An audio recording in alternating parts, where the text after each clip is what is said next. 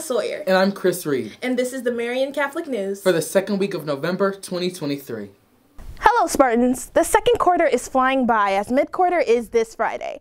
Be sure to get in all of your assignments before progress reports take place. Once again, the Queen of Hearts 50/50 raffle is still missing. Her value is placed at $70,500. There's still a chance to find her, so stop by Rudy's at Bellagio and purchase a $5 ticket. Who knows? The next winner could be you. The Spartan Gold Raffle for 2023 is coming to a close as the last collection date is this Wednesday, November 8th. Each student is expected to sell 10 tickets worth $25 apiece.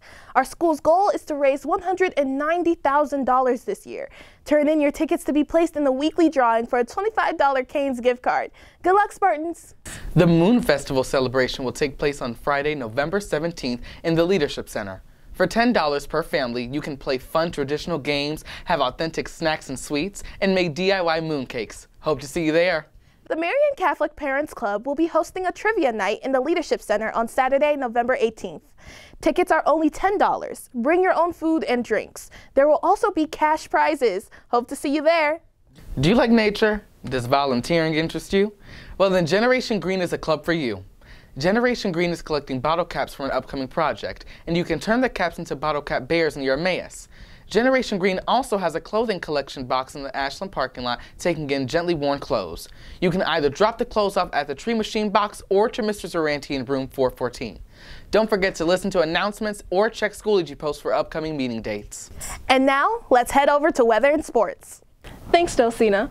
Well, it seems to be getting warmer as the week will range between the 50s. The highest temperature we'll achieve is Wednesday with a high of 58 degrees. The coldest is Thursday with a low of 53 degrees.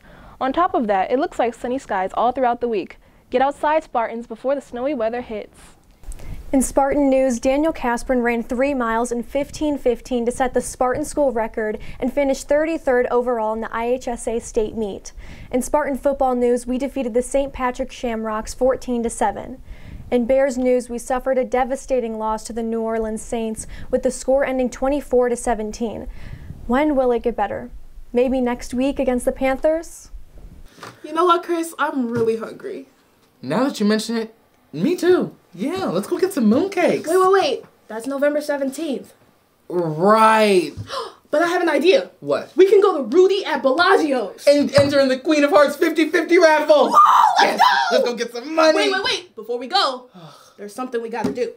Right. Okay, let's do it. And I'm Delsina Sawyer. And I'm Chris Reed. And this has been the Marian Catholic News. For the second week of November 2023.